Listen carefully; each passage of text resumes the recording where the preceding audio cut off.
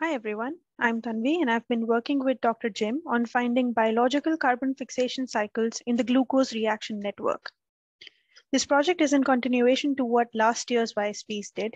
They started with very simple molecules and generated a complex network of glucose. Then they tried to find various patterns within it, and the one they were interested in was autocatalytic cycles.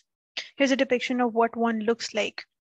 The source or the catalytic node of the cycle, that is A, can get synthesized again in its own reaction by using a feeder molecule X.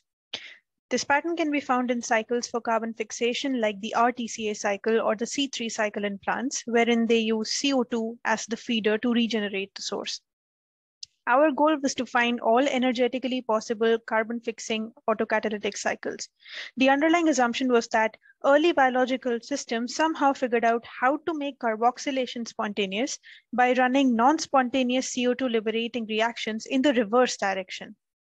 Our approach was to use an imperative algorithmic script implemented by Romulo, OISP from last year, to find this particular motif, where we have the catalytic node or the source of the cycle embedded in the main cycle with two possible return routes to reproduce it. We ultimately had to find if there is a spontaneous motif like such with CO2 in one of the return routes.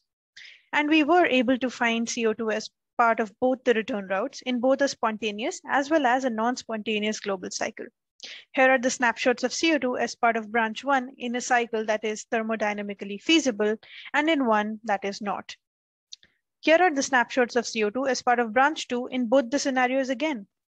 The inference is that because of the chemistry of the reactions, the carboxylic core is a constant, but the connecting reactions decide whether or not the cycle can run on its own. Hence, the future consideration would be to check whether the edges that make the cycle spontaneous are connected to CO2 as well. The next thing would be to validate these findings using a declarative approach, one that uses a graph query language. Thank you for listening in. I thank these wonderful people who've helped me every step of the way.